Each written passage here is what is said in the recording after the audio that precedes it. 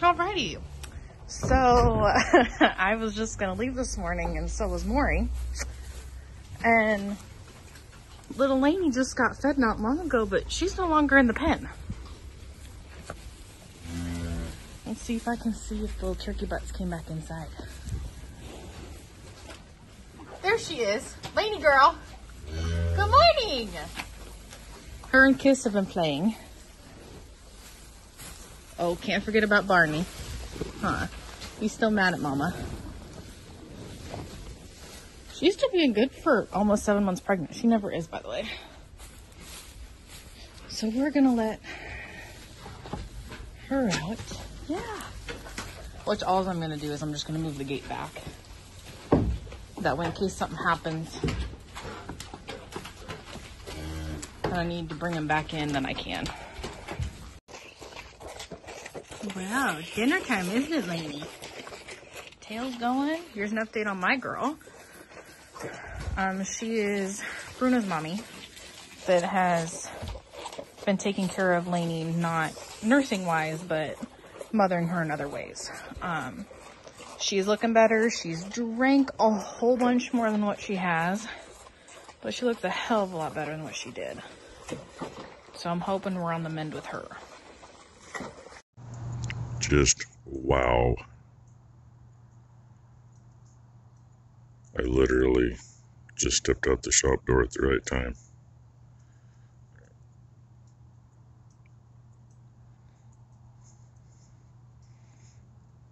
And I'm not sure where it looks better, on camera or in real life. Camera's showing it a little more red, but wow. Had to get you this perspective.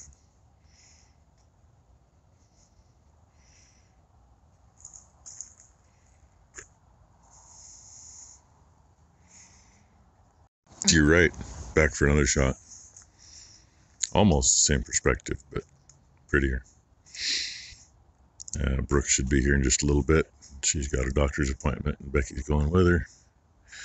So I'll make sure Becky was up. And let's see. I think this morning is, I don't know, Blakely's got an appointment there too. The one's at 8 o'clock this morning, and the other's at like 1:30 or 2:30 this afternoon, whatever it is. One for Brooke, one for Blakely.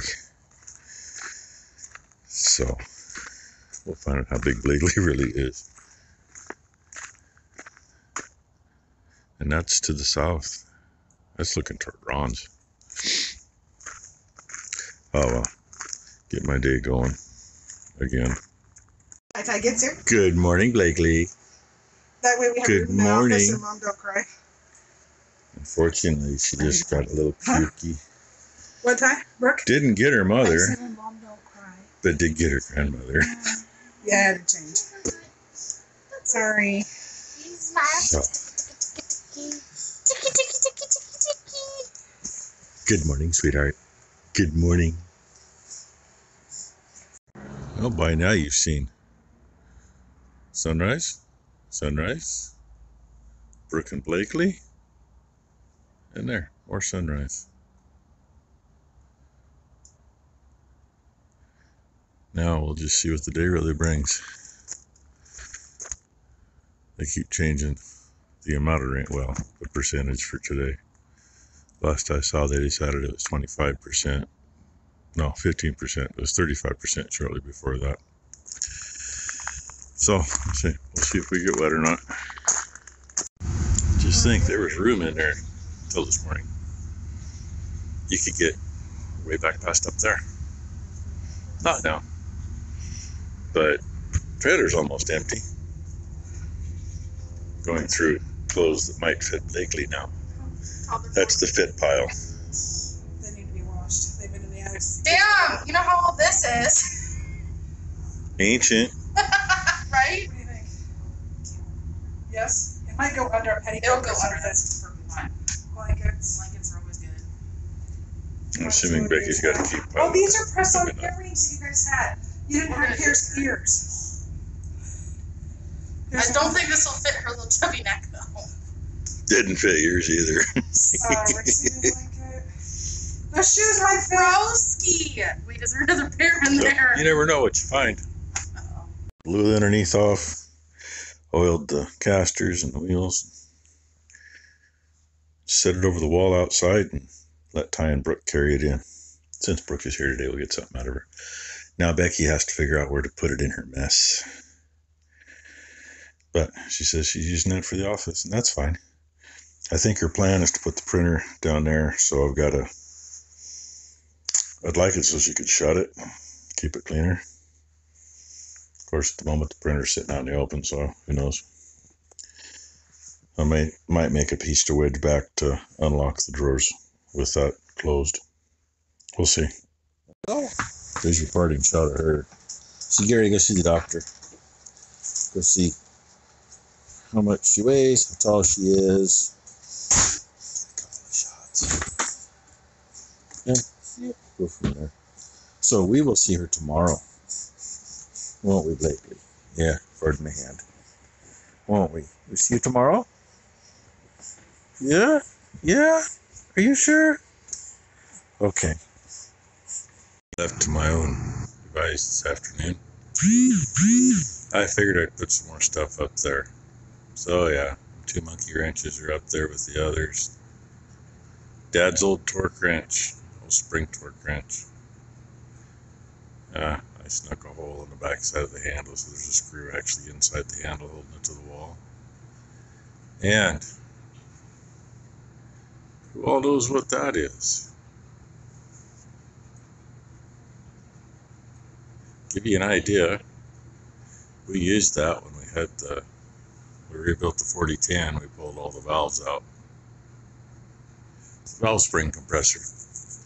However, to make it work on the 4010, see if I can zoom in. There's a funny looking little collar on that cross piece. We had to put that on in the fork to get those apart.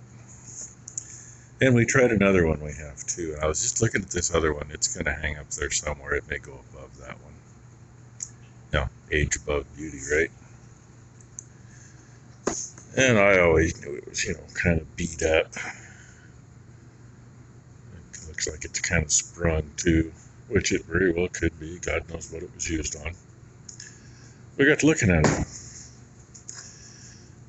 I mean, that is just about perfect right there for what it's got to do. Sort of, right? See how there's a double step on the right side? So, just about perfect. I'm thinking that was probably a mistake when it was made, but when you look at it, it's not smooth. There is very little of it that's actually, well, I mean, it's smooth to the touch here, but you can see, and here was probably from somebody beating on it, but when you look at it, it's all hand forged. Whole thing. Hammer marks all the way around. Looks like they did a really good job of getting that together too. So godly knows how old this is. You can see how the upright isn't perfect. It thins down. So I thought that was kind of cool. I have no idea if that was something Dad had or something Grandpa had. I just remember that's always been here in the shop. It was either here in the shop or in the basement, one or the other. It's been out here for quite some time. But no, I think that's pretty freaking cool. So it's going to find a spot up there. My style, I got to turn the radio off. One of my Canadian friends on TikTok, he put a video up with Bon Jovi, Wanted Dead or Alive. That's one of my favorite songs. So, hey, it's over there. CD's in there. It's been on repeat for the last, 2 hours. Except for when I'm videoing, because, I broke it. Not really. This is the one I was taking stuff apart with the other day. Is why I gave up. Can you see why I gave up? And Bryce mentioned he's filed some rather than replacing the jaws.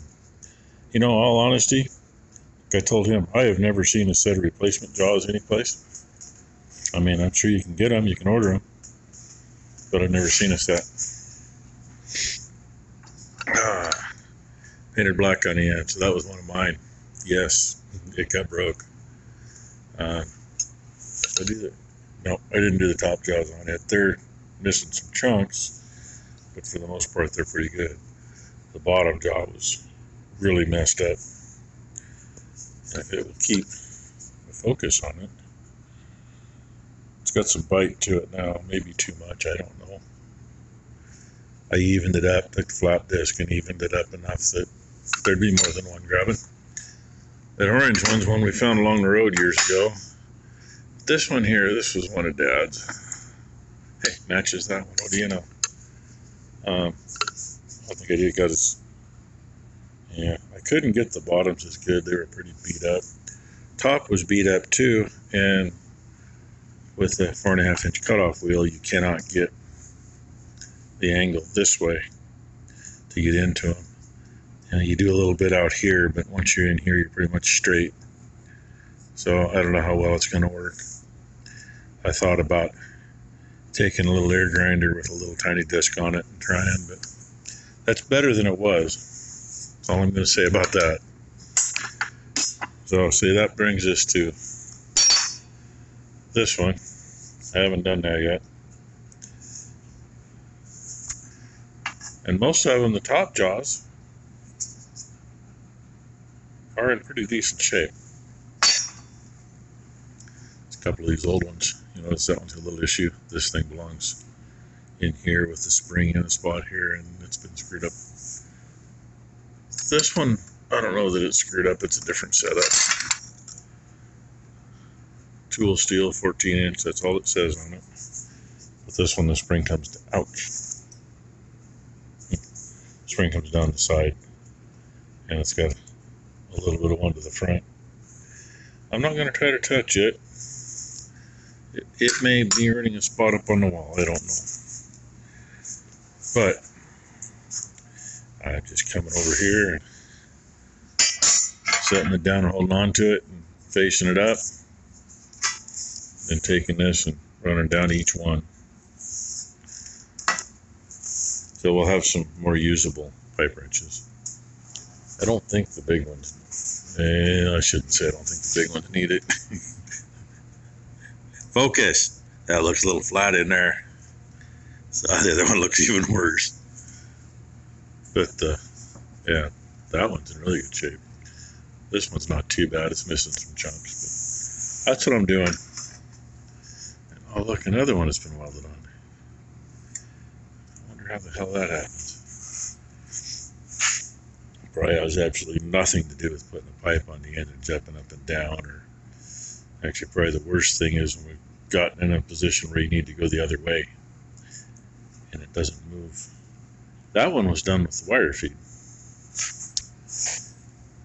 This one was done probably pre-wire feed, because looking at that, I don't think I did that with the wire feed. I think I did that with the stick. I know it's been a long time. Yeah, I know I did it with the stick. You can see the impurity spot there. And that's actually held up. That kind of stuff, sometimes you're lucky with sticks, sometimes you're not. Wire feed seems to always do it, but I like that one. That offset on it, that's kind of nice. It just makes it easier to work. Really can't explain it until you're using it. So anyway, this is what I've been doing for a little bit. Other than spin you around, make us both dizzy, I did put it up. The lower one, I mean, that's one we can still use. You know how we used it, what, 2 years ago. That's just got 2 screws holding it at the base of both handles where they all come together. So it's in a crotch. Come up on the ladder, take it down easy.